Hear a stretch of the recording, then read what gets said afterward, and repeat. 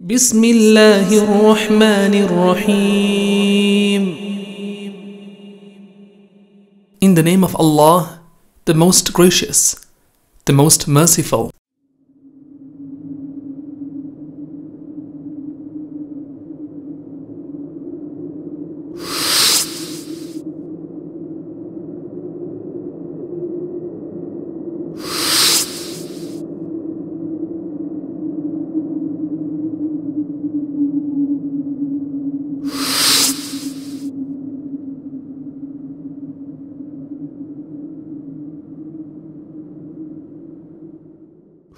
Today we'd like to speak about something very important, something we all take for granted, or a lot of us take for granted, and this is why Rasulullah sallallahu alaihi wasallam has warned about it as well. Many of us have good health, mashallah. Thank Allah for it and use it. Use it to do what? Use it to do that which will achieve the pleasure of the Almighty. Your eyes you can see by. There might come a day when you cannot see. So read the proper books and read that which will be beneficial. Look at that which will help you. Don't look at that which will earn the wrath of the Almighty.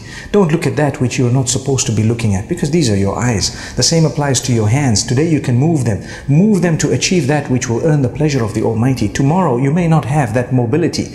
Today, mashallah, we can walk. Today we can read salah. People are crying because they have not read salah until they get to an age when they cannot bend their backs anymore. They cannot go into ruku'. They cannot do sujood. So why is it that we sometimes become oblivious of the gift of health?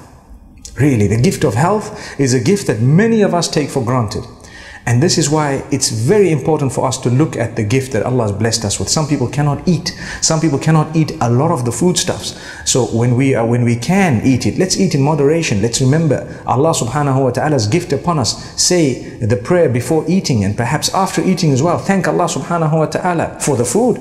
And ask Him to help use the energy that is derived from that food in something good. And let's make sure that we eat that which is permissible and which Allah subhanahu wa ta'ala will not be upset by.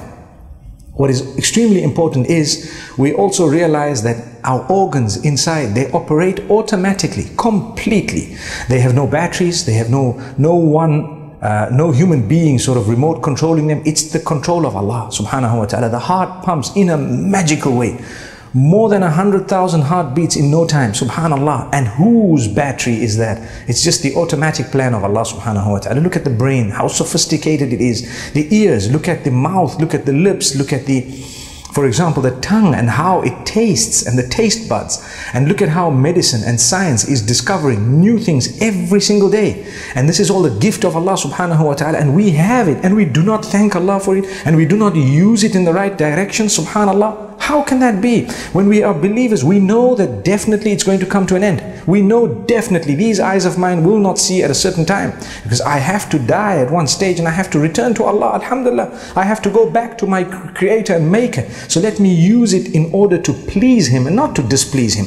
And mashallah, tabarakallah, many people are becoming more and more conscious of it. Whilst we have a voice, let us try and recite the Quran. Whilst we can, let us try, inshallah, to do the best of things. The other thing that a lot of people take for granted is the issue of time.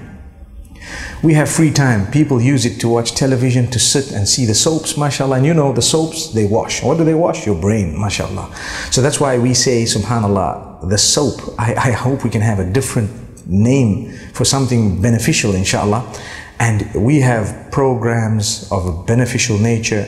We have perhaps a weekend out, perhaps a little bit of sacrifice to go to the masjid, to listen to some good lecture, to attend the durus and the lessons that the ulama have, the scholars, the mashayikh, and to be able to benefit, to sit in a halaqah and try perhaps to rectify the Quran, the understanding of the Quran, perhaps learn something that others have, even if it is something that may not directly be connected to the religion. For example, a person has free time, they want to improve their handwriting, mashallah, you want to do a course in calligraphy, something that will benefit you somehow, and you can use that talent, inshallah, not only to earn a little bit of money, but even by the will of Allah to build your akhirah, to build your paradise. May Allah subhanahu wa ta'ala grant that to us. It's important for us not to waste our time, because as the Prophet sallallahu alaihi wasallam has said, the two gifts that Allah subhanahu wa ta'ala has bestowed upon us that many people take for granted. The first one is the health, and the second one is free time. So when there is free time, use it.